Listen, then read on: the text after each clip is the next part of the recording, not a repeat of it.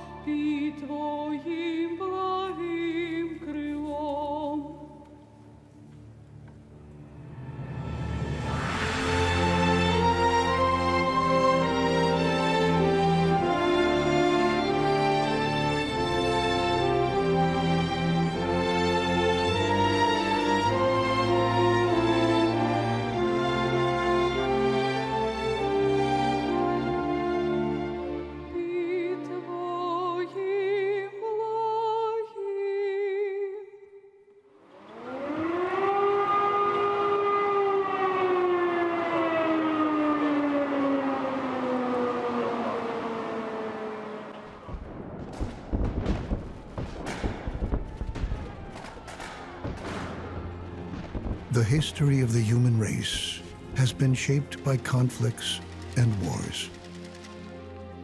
It has been shaped by one rule.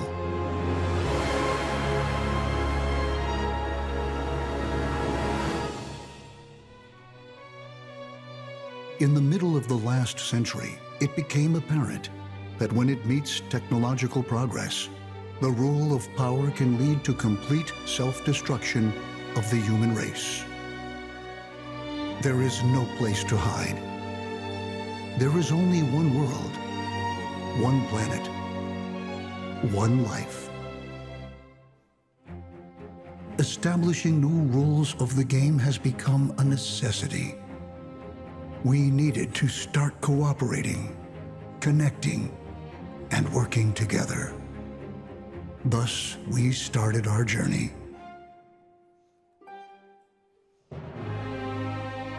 From monologue to dialogue, from conflict to compromise, from human life as collateral damage to human life as dignity, from life as an economic measure to living on the paradigm of sustainable development.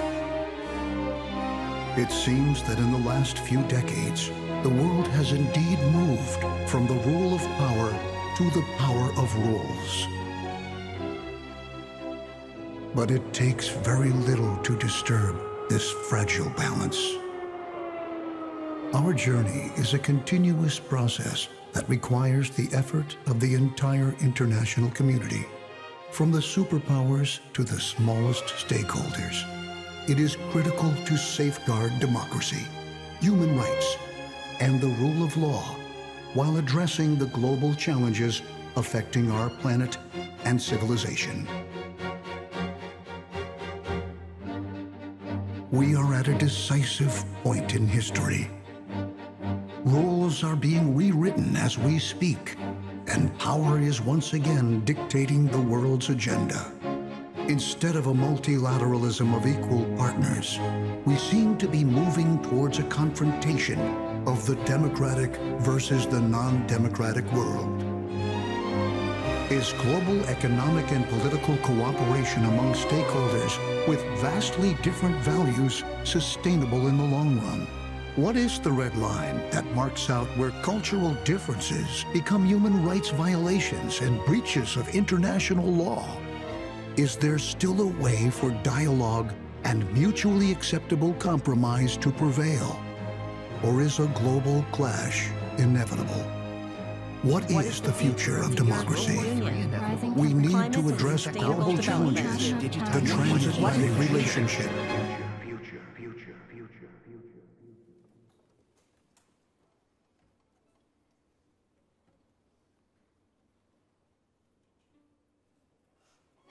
Welcome to the 17th edition of the Bled Strategic Forum.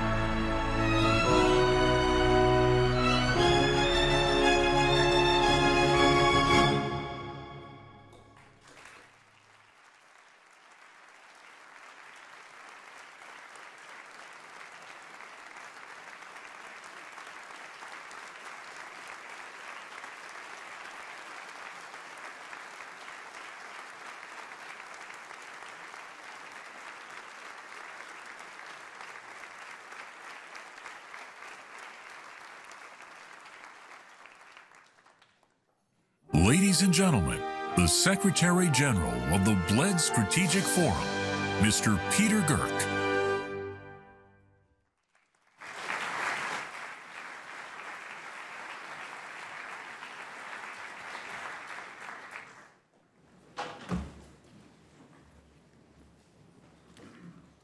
Dear Presidents, Prime Ministers, Excellencies, ladies and gentlemen, pozdravljeni, dober dan.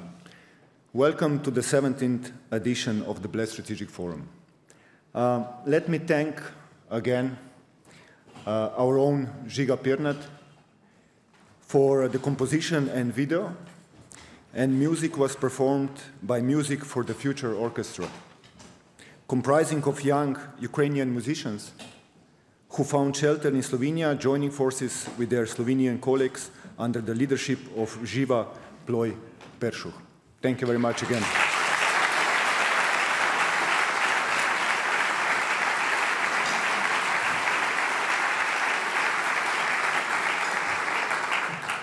When preparing this year's discussion, it was very clear that there are some dates, some events, which become a part of collective memory and represent a point of no return.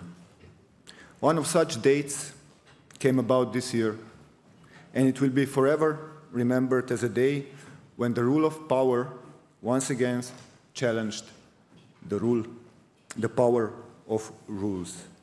On 24th February, Russia attacked Ukraine. Processes and challenges which will reshape our lives have been put in motion. One president recently said quite clearly, days of abundance are over. The truth is, we need to readjust, we need to adapt, and we need to find ways to tackle various shapes and forms of crisis, be it security crisis, be it energy crisis, be it food crisis, democracy crisis, COVID, climate change, human rights, and the list goes on and on and on. While confronting these challenges, our guidance should be upheld at all times. We should not lose our values, our norms, our standards. The struggle we are facing is not an opportunity, no matter how much you hear this story. No, it's not an opportunity. This struggle is a matter of survival, our survival. In the next 2 days, Bled Strategic Forum is going to address the most pertinent and consequential issues. To do that, we are honored that we have assembled a prominent list of speakers who took their time from their busy schedules to come to Bled and try to contribute a little piece of the puzzle called change. Because they care. Because they know that only honest and open discussion can pave the way forward to a true and sustainable change. Before I give the floor to our host, Minister of Foreign Affairs, allow me to thank my team. Bled Strategic Forum believes in change, and we believe this change is possible. This is why everyone worked relentlessly to make our gathering happen. Actually, over the years, I ran out of words to show my gratitude to my team, but let me try once again. Thank you very much. You are irreplaceable.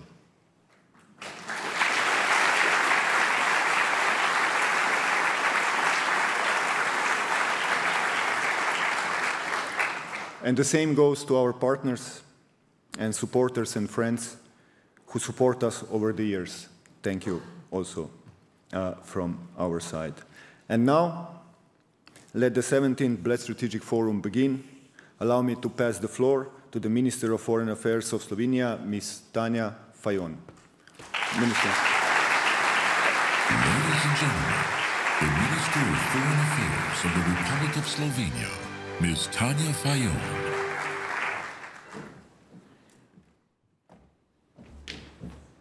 Thank you very much, dear Peter. You are irreplaceable with your team too. Dobar dan, lepo pozdravljeni na Bledu. Dear Presidents, dear Madam President of the European Commission, Prime Ministers, fellow Ministers, guests, dear ladies and gentlemen. A warm welcome to Slovenia, to Bled, to our strategic forum. Each time I visit Bled, I wonder, why don't we build cities in the countryside where the air is much cleaner? I have to confess that I borrowed this one from the collected jokes of Slavoj Žižek, the renowned Slovenian philosopher. He's one of our guest speakers, and he will share his reflections on Europe and the challenges of our time. We are delighted that we have managed to attract so many distinguished guests to this year's events at such short notice. Thank you to each and every one of you joining us in Bled. The new Slovenian government took office on 1st June this year. At the height of preparations for the Bled Strategic Forum, and I would like to take this opportunity to thank the Bled Strategic Forum team for organizing this event so excellently and for all their hard work. This year's forum takes place amid very challenging times for Europe and the entire world. And it will not be the first time this is the case. The last two forums took place with restrictions due to the COVID-19 pandemic. We probably all anticipated that once the pandemic was over, the world would return to normal. But we did not anticipate that war on European soil would become our new reality. This new reality has chosen the main topics of this year's event for us and the strategic consequences and the challenges it has created for Europe, the European Union, and the world. Allow me to highlight a few of the challenges. First of all, we should all be concerned with the fact that the decades-long project of reuniting Europe after the World War II has been halted with the war in Ukraine. We do not want to see another Iron Curtain in Europe, but unfortunately, there is little that we can do to prevent it at this very moment. The post-Cold War European security architecture has been seriously shaken and it may collapse.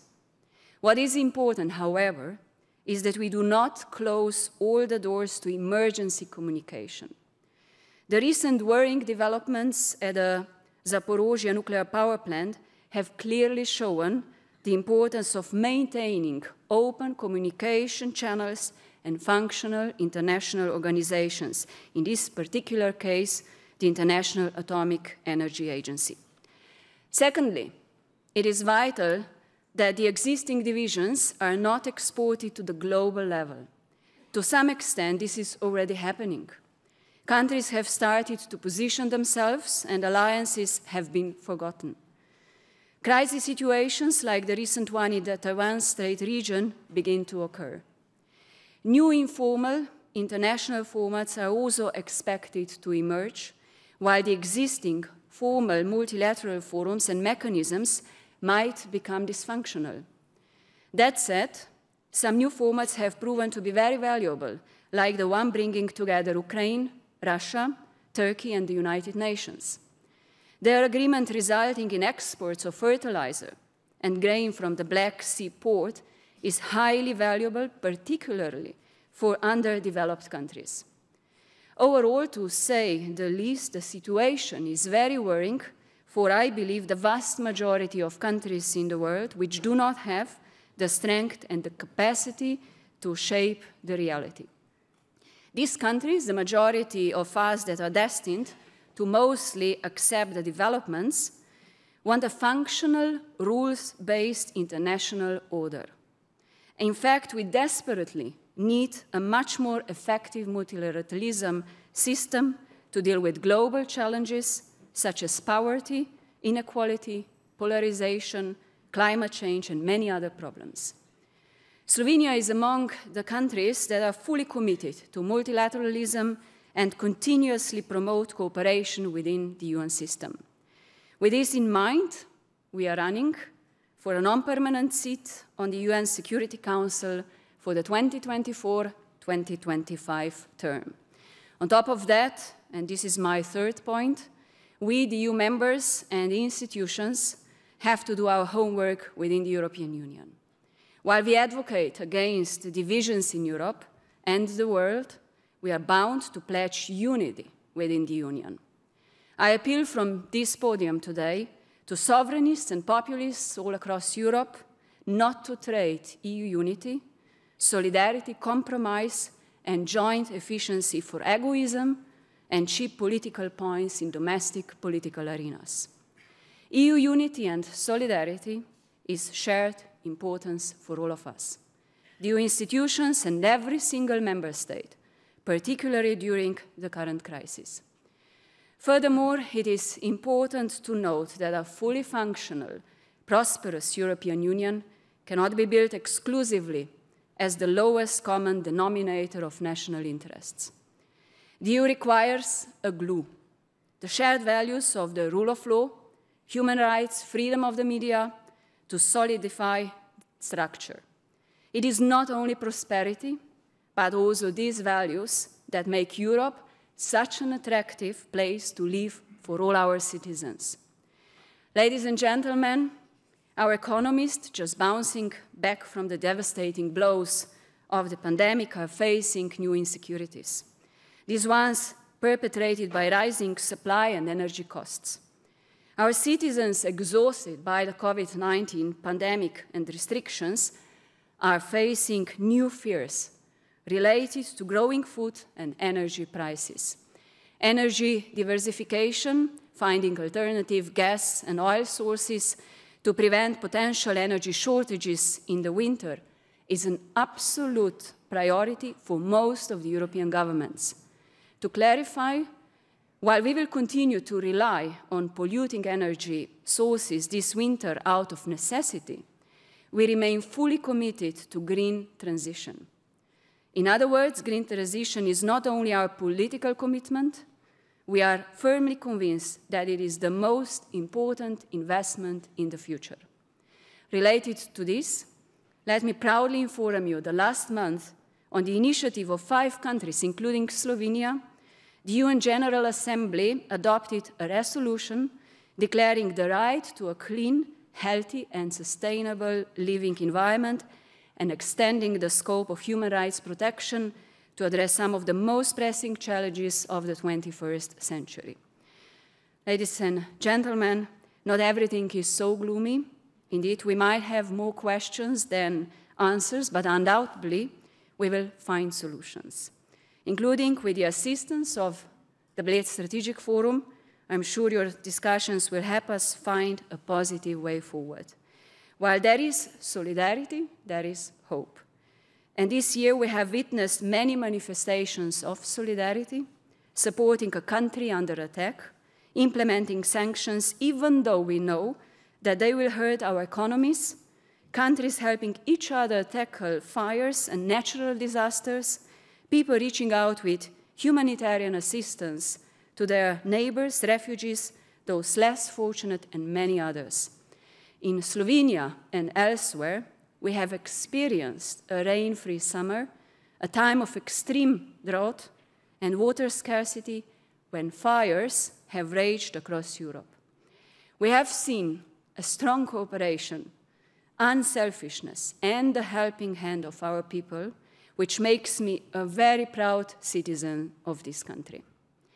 Ladies and gentlemen, we must remain united in responding to our common challenges. This quote, "United we stand, divided we fall," which has been used many times in the past, is not just empty words. As the United Nations summarized the importance of achieving sustainable development goals in Agenda 2030, our ultimate goal must be and remain to leave no one behind. One final thought before the end of my address: do not leave Bled without trying the soft power of this place. The sweet cake called kremšnita. Without swimming in the lake and without enjoying a walk around its perimeter. And all this is a part of the experience called the Bled Strategic Forum.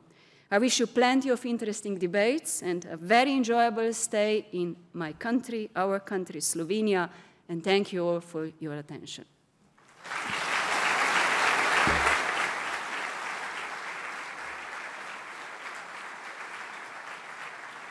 Ladies and gentlemen, the President of the Republic of Slovenia, Mr. Borut Pahor.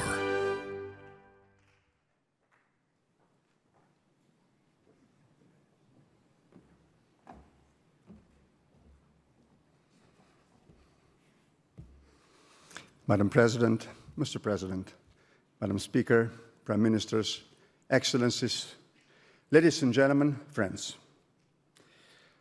After the Second World War, the Iron Curtain descended across Europe, dividing it into the democratic West and the communist East. This bloc division lasted until 1990s, until the fall of Berlin Wall, the collapse of Soviet Union and Warsaw Pact, and the emergence of new sovereign and democratic states, Slovenia among them. So Europe has witnessed 30 years ago a great condensing of history, with the exception of the Western Balkans. It unfolded peacefully, promising a better future for our continent and the entire world. And today, 30 years later, particularly due to the war in Ukraine, it seems that a prospect of a new bloc division looms over Europe. It might once again split it into a democratic West and authoritarian East, with the border between them also marking the boundary of Russia's zone of interest and influence. Although it might be too early to talk about all its possible ramifications, there can be no doubt that any new division would be bad news for the Europe and for the world. A new bloc division would imply a kind of recycling of history, resurrecting not only the issue of so-called hard security, but also the question of the fundamental values, including democracy. History has taught us that bloc division is not a solution, it is a problem. It brings along the state of fragile, constantly threatened peace, accompanied by an arms race, proxy wars, and agonizing efforts for a peaceful resolution. If it is true that the war in Ukraine and its consequences might lead to a new bloc division, we should be concerned about whom it will divide and what this implies for the Europe and the international community. If President Putin's objective is to restore and consolidate a large sphere of influence for the Russian Federation, leaving no room for the countries in this zone to move closer to the EU and NATO, then the turmoil will last as long as it takes for Moscow to establish such a sphere. One way or another, Putin will demand of the countries along its border to make a decision. Or else, he might take the decision for them by sanctioning them, perhaps even by force.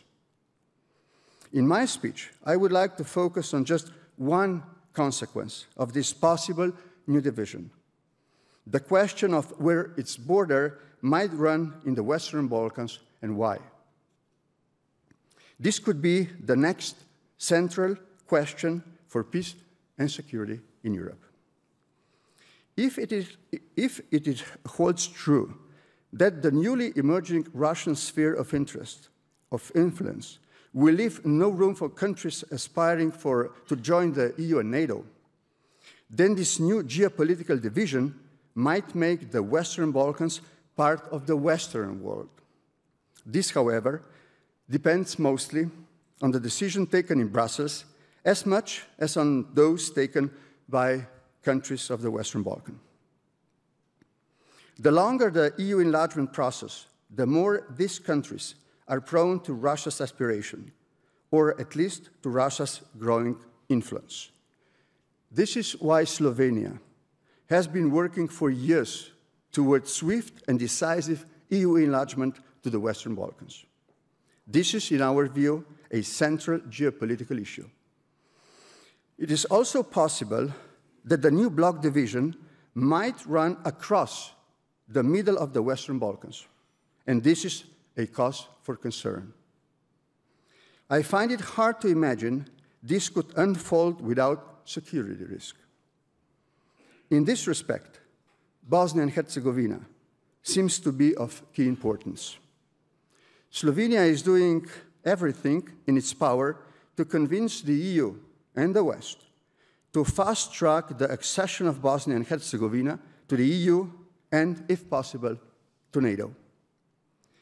Should the conflicts in Bosnia and Herzegovina escalate, this might pose a serious security risk for the country, for the region, and for Europe.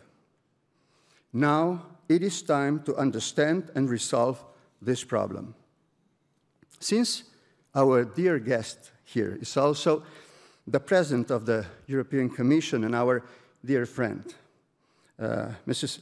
Von der Leyen, I would like to reiterate Slovenia's proposal that Bosnia and Herzegovina be granted candidate status this year and, if possible, without any condition whatsoever. For the purpose of this conference, and as a friend of Serbian President Vučić and the President of Serbia, allow me to make another remark in this context. In my opinion, Serbia will play a decisive role if it comes to the division of Europe in the Western Balkans. Here I am referring to Serbia's traditional security, political, economic, cultural, and emotional attachment to Russia. I would like Serbia's policy to help keep the whole of the Western Balkans on the Western European side. However, this is a complex issue, and I believe we must address it as such. The point is that Serbia would probably be willing to risk a break with Russia only if given firm, very firm assurance about its place in the European Union. But it's not completely sure about this. In my view, we must do everything in our power so that our action convince Serbia to strengthen its political will for European perspective. Getting Serbia on board with the Western European option would be in turn greatly contribute to resolving problems in Bosnia and Herzegovina, not to mention the dialogue between Belgrade and Pristina. In this context, we must insist on our three expectations. Number one, that Serbian official policy rejects the idea of so-called Serbian world, Srpski svet. Number two, that Serbia rejects separatist tendencies in Bosnia and Herzegovina. And number 3, that Belgrade successfully concludes the dialogue with Pristina. Ladies and gentlemen, from what has been said, we can see that the European Union has a major role to play on issues related to the ramifications of the war in Ukraine and to the situation in the Western Balkans. In my opinion, the EU should make a much greater effort to draw the Western Balkans into its zone of influence and also its membership. I am aware that some are very concerned about the political costs of this course of events. But experience has taught us that the price of indecision can be much, much higher and much sadder. I believe that there is still time to act. However, consensus must be reached in Brussels as soon as possible that enlargement of the Western Balkans has become a key geopolitical issue. In hope that we will succeed in these endeavors, I thank you for your attention and wish you all successful work at the forum. Thank you for your attention.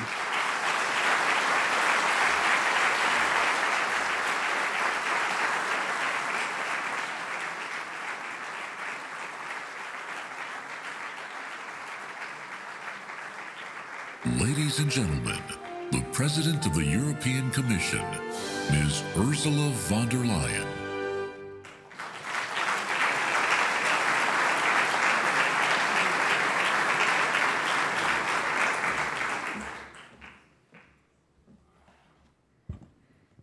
President Pahor, dear Borut, Prime Minister Gallop, dear Robert, Presidents, Prime Ministers, Ministers, Excellencies, ladies and gentlemen, many, many thanks for inviting me here to the Bled Strategic Forum. It's wonderful to see this packed room here. And indeed, this is a forum which has become unmissable by now as a gathering for the foreign policy community and as an event of European and global relevance. It's wonderful to be here with you today. Now, this year's headline, we've seen it on the screen while this fantastic orchestra was playing. This year's headline perfectly sums up the most relevant question of our times. Will the rule of power replace the power of rule? And I believe that the answer to this question boils down to one line. It all depends on the power of democracy. It all depends on our capacity to uphold fundamental principles, to resist aggression, to protect our values and our friends. It is no understatement to say that the world has been watching our response to Russia's aggression very closely. The stakes are clear to everyone. At the beginning of this year, Russia and China have openly declared a so-called unlimited friendship.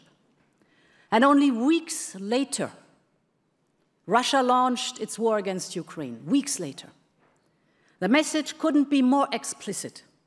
So if we are to preserve basic principles, such as self-determination and the inviolability of borders, Putin cannot win this war, and Ukraine must win this war.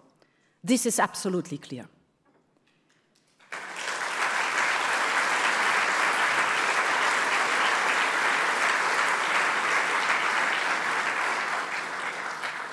And this is why we have mobilized our economic might like never before.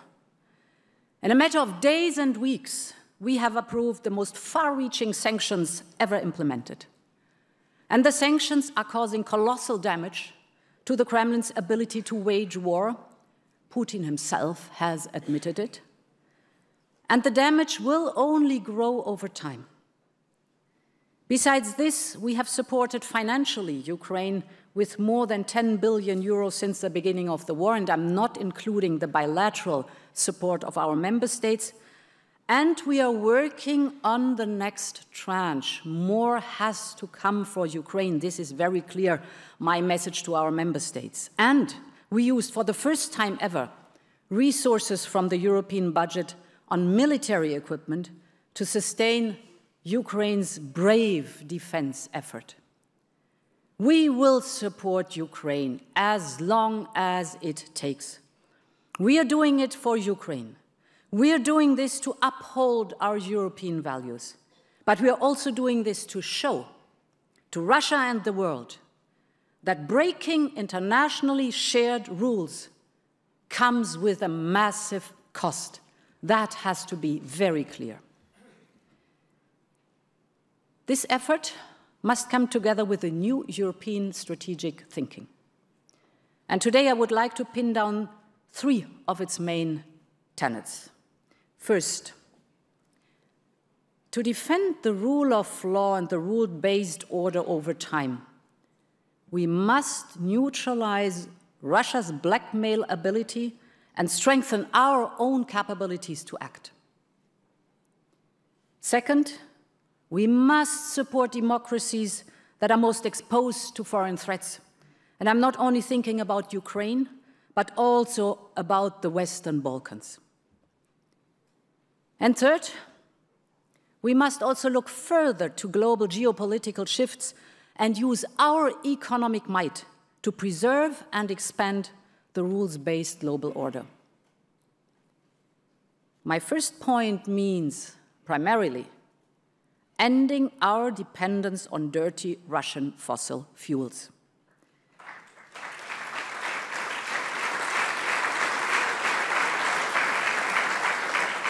And our work here is well underway. We are diversifying our supplies at lightning speed.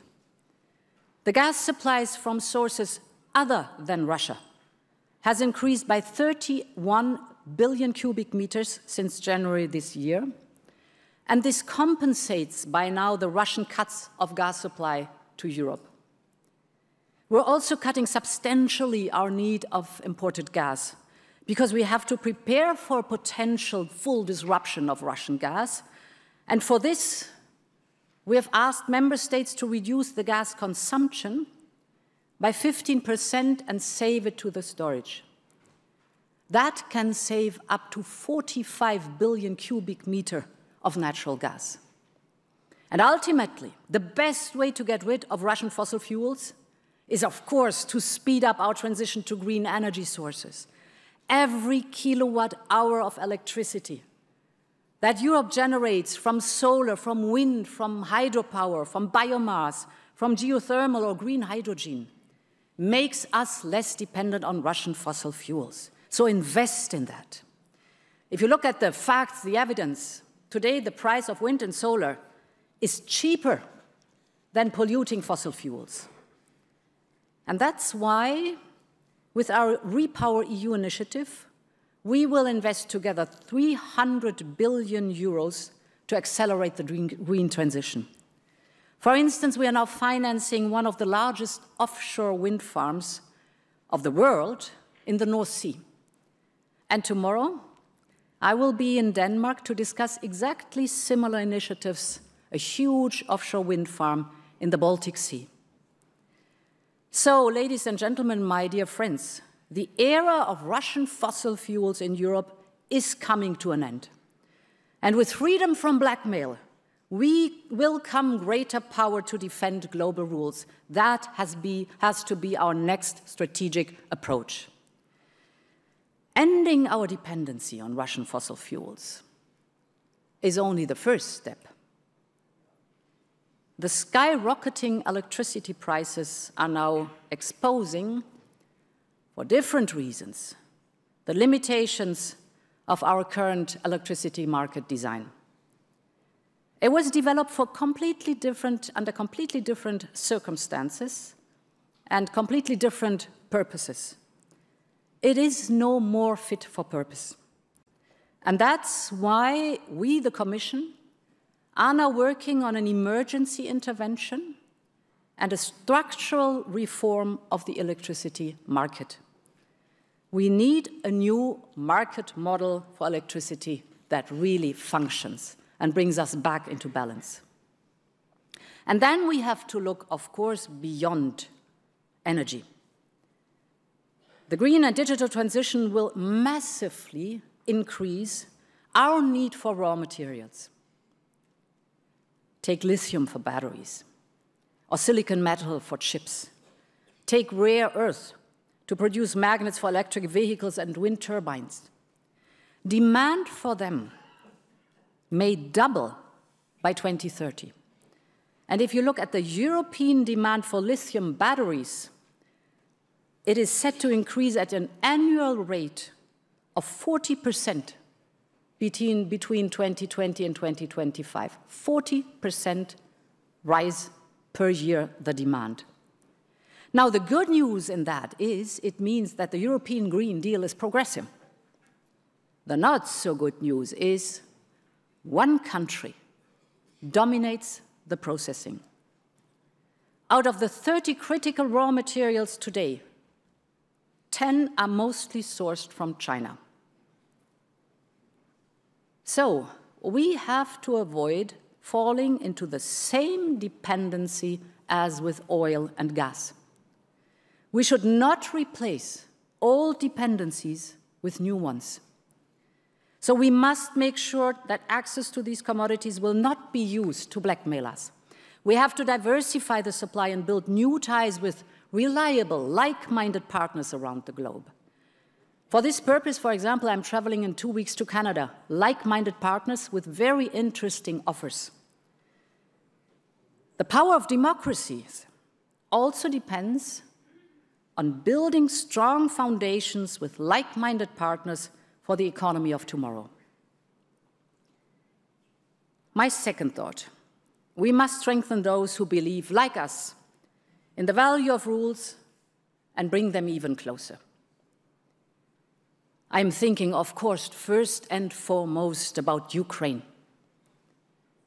The Kremlin's invasion aimed to pull Ukraine back towards a darker past, but instead, we are seeing the brave determination of Ukrainians to continue on their chosen path and even speed up their process of transformation as they rebuild their country. It's amazing to see this effort and this determination and this passion that they show.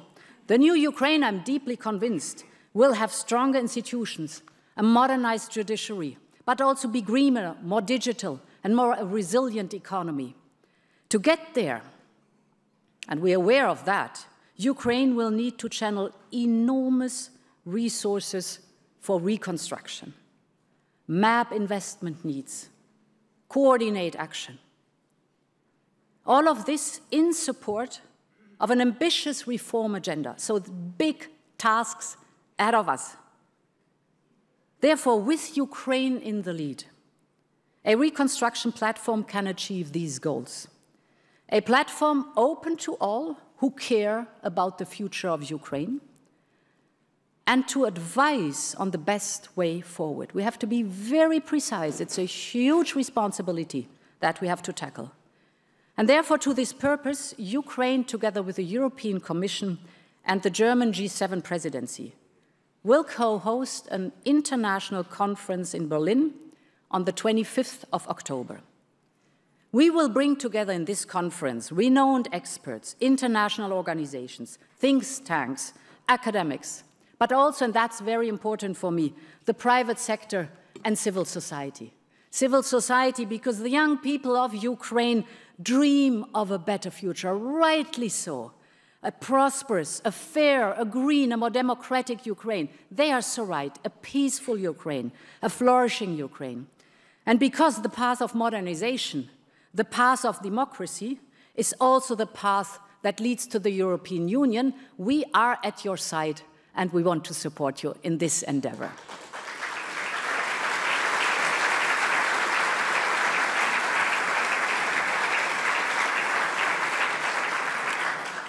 And the same is true for the Western Balkans.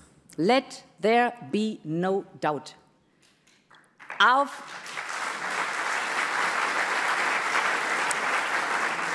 friends from the Western Balkans are part of our European family. The Danube, the Adriatic and the Balkan Mountains have always been a link, never a border. Our economies are tied together after centuries of trade and travel. So prosperity in the Balkans depends entirely on their integration in the rest of Europe. Most importantly, the people of the Western Balkans overwhelmingly aspire to join the European Union. Yet, we know in recent years progress has been slowed, not least by international actors, including Russia, who seek to undermine democratic institution building and the rule of law.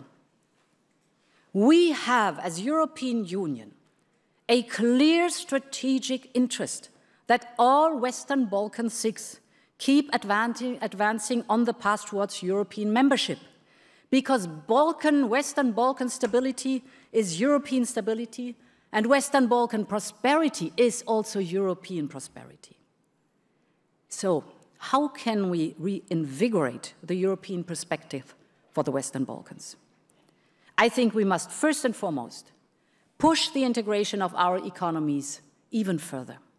And that's why we have launched the Economic and Investment Plan of 9 billion euros funding, with the potential of mobilizing more than 20 billion euros of investments for the Western Balkans.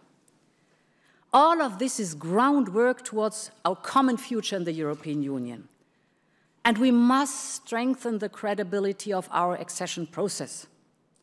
We must make sure that every step a country takes towards democracy, the rule of law, and equal rights brings it closer to the European Union. That's why the opening of accession process and negotiations with Albania and North Macedonia was a true milestone. We had set clear conditions for this, and they have delivered.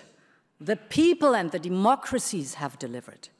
It was a huge democratic success for the people of Albania and North Macedonia, but also for the rest of Europe and for our strategic interests. The best way forward to contrast foreign influence by autocratic countries is to strengthen democracies in Europe. It is about geopolitics, yes, but it is also about our common values. And finally, we must also look beyond Europe and beyond the geopolitics of our immediate neighborhood. The power of democracies, our ability to shape the world of tomorrow, depends greatly on whether we are able to have a growth model and an economic model that works for all. A growth model that is fit for the challenges of this century, starting with climate change and with the digitalization of all economic sectors. There's an urgent need to lay down a material infrastructure of the future world economy, one that is truly sustainable for our planet and that delivers prosperity by the greatest number of people. Because investment and infrastructure continue to shaping the rules of our world, they can promote a free and fair trade instead of financial dependence. They can protect our environment instead of exploitation and polluting. They can build international relations based on trust instead of economic blackmail. And this is why we have put forward Global Gateway, 300 billion euros of investment. This is our approach to big infrastructure projects, value-based, transparent, open to the private sector. Infrastructure that delivers lasting benefits to local communities. And by doing so, we want to show the power of a value-driven investment agenda. We know what investment by other countries can look like. Take, for example, Russia. The price to pay for oil and gas is loss of sovereignty and loss of independence. They don't want partners. They want vassals. And it's not just the Kremlin. Tens of countries are on the brink of default because they cannot pay their debt with China. And a few have already defaulted. The Financial Times calls it emerging Belt and Road debt crisis. Development loans that ignore environmental and social standards, that cut short on risk management and lack transparency, these cannot deliver what countries need. There is a better way. And it is up to us to make it work in all corners of the world. It is not just the future of several countries that hangs by a thread. It is the future of the rules-based order. This is our responsibility as democracies of our days and our age. And I want Europe to live up to it for our own sake and for the world's sake. And therefore, thank you for listening. Have a great conference and long live Europe.